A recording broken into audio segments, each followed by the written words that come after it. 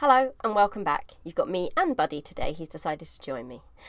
Okay, so today we're looking at how to develop a healthier coping plan, and this is something that is useful for anyone who is struggling with self-harm and you're trying to break that cycle.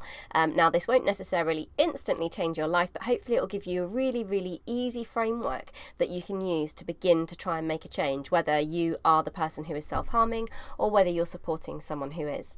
Now it's a 4-step plan, and the 4 steps are recognise, replace, reduce and reflect. And I'm going to walk you through each of the 4 steps in turn. Now you might find that some of these are more helpful than others. You just adapt it to suit your needs. And again, you might do this really formally, or you might just take brief notes or just think about it. It's up to you. Whatever works for you is the best way of doing this. Okay, so step 1 is recognise. Now what we mean here is recognising first that there's a problem, recognising that you are indeed self-harming, because sometimes we don't recognise our behaviours as harmful to ourselves.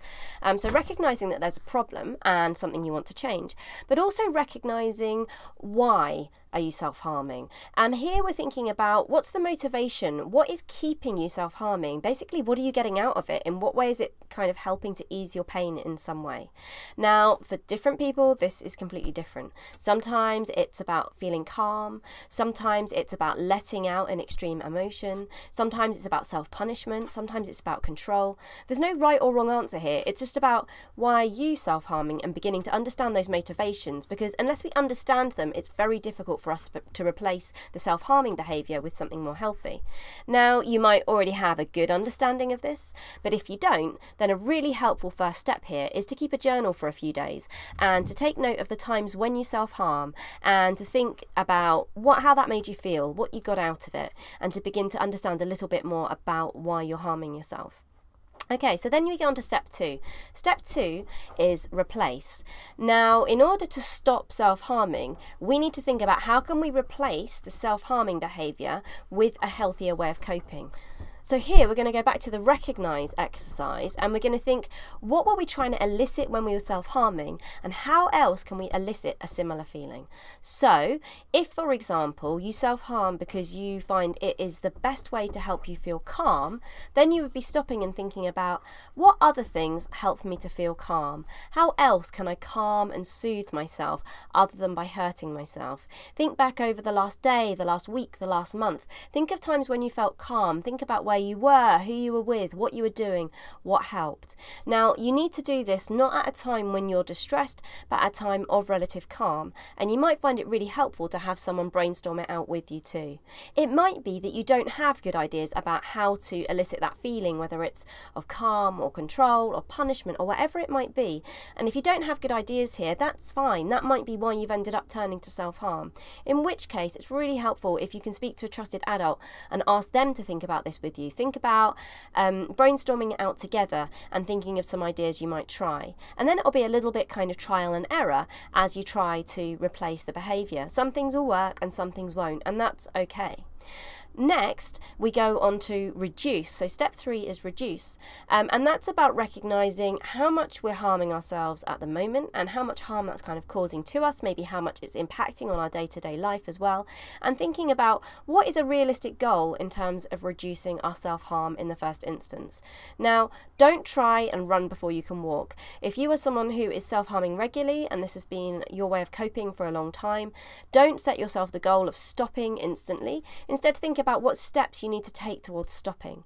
And of course you can increase these steps over time if things are going well, but what you want here is to set yourself an achievable goal so that you've got something to celebrate when you come back and reflect. So think about what would be realistic in terms of reducing your harm.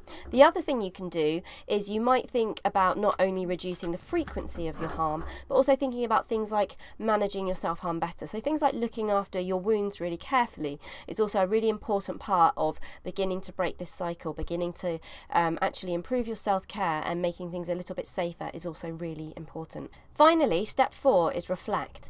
And this is when we're going to take a step back and have a look back on how things are going. So this would be after a few days or a week or two, and you'll have a think about, has this worked? Has your replacement helped you to reduce the frequency of your self-harm?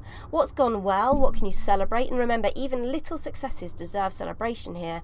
And when have things gone less well, and why? So think about when things have gone well. When did you manage not to self-harm, or when did you manage to control it somewhat so that you hurt yourself less badly? What went well then? Why did that work? Where were you? What were you doing? What helped you to calm?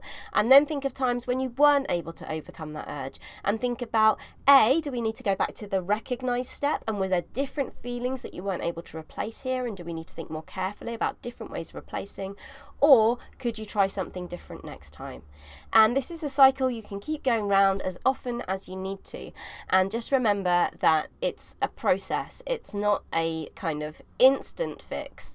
The other thing to just remember here is that each time you do not manage to overcome the urge to self-harm, to think of that as a point of learning. So don't beat yourself up about it, but instead take time when you're calmer later to reflect back on that and think about what you can learn from that circumstance. Why did you self-harm? How did it make you feel? How can you replace the self-harm with something that will help you to feel similarly?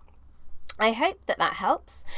Good luck with it, and remember that it's a process, it's a journey, you won't get there instantly. And the other thing to remember here is that if you are in the process of trying to stop self-harming, that if you do manage to stop for a while and then you self-harm once, to remember you're not going back to the beginning of your cycle of change there.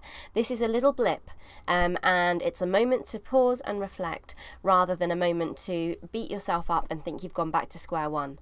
Sometimes when we slip up, those are the moments that help us to put in place more secure strategies for a sustainable recovery. So it might be part of your learning process.